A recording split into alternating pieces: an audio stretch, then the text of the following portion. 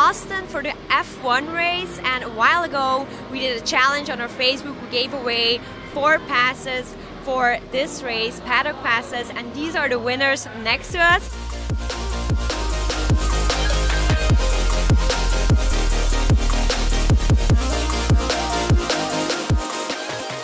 So I'm here with Kenneth. Kenneth, can you introduce yourself? My name's Kenneth Drake. I'm 32 years old, here from in Texas. Actually, this is home state for me. I live about an hour up the road. So you were at the Paddock Club the whole weekend. How is that? It's a dream experience. I mean, you come to an F1 race. I've been one time for the grid walk, and that's about all I did. You watch it at home, and you come and experience this. It's the best of the best.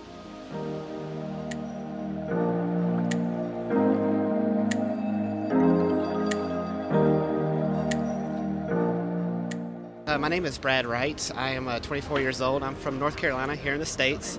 I've been sim racing for about 17 years, so to come out here to have your brand represented kind of my entire career in sim racing, it's kind of cool to be out here with you guys and to get to experience all of this. How did you get into sim racing? Can you tell me about that?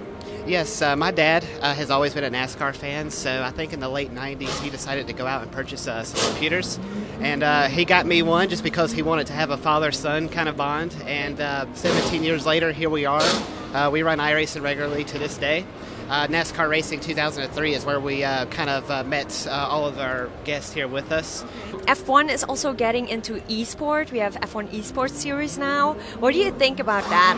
I think it's amazing. I think there's still a market for racing. I think Codemasters has done a good job. I think this esports series will go a long way. And kind of after coming to this event, I kind of maybe want to give it a shot. Maybe want to put some time into it. So we'll look at it. We'll see how it goes.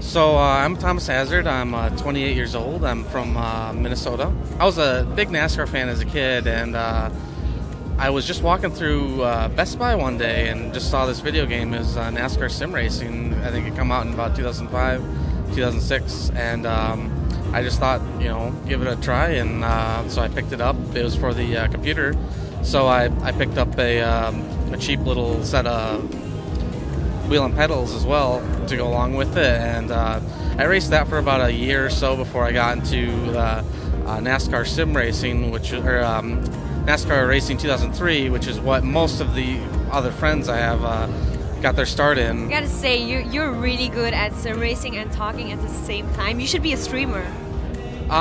Yeah, I don't know. I know a few other people that would be a lot better at streaming than me. I don't know if I quite have the personality. I think you do. You're really good at this. So the race is over?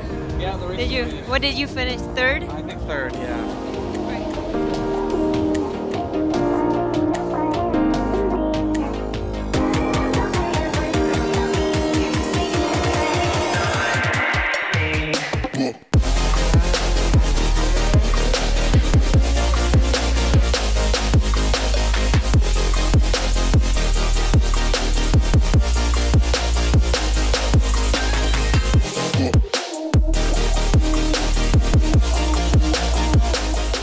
Nick Johnston. I'm from Mooresville, North Carolina.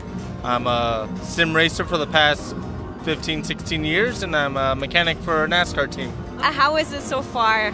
Oh, it's been an amazing experience. This is our first time at at least my first time at a Formula One race, and to experience it this way has been above and beyond any expectations I could have ever had. So we're having a great time. So you're a sim racer as well, obviously. Can you describe your setup? Right now I have an Obuto Ozone cockpit with a Fanatec V2.5 wheel. I have V3 pedals, the Fanatec sequential shifter, and an Oculus Rift that I actually use for the VR. Thank you once again to Fanatec for having us, and hopefully we can end up going to more of these races in the future. It's been an awesome time and an experience we will never forget.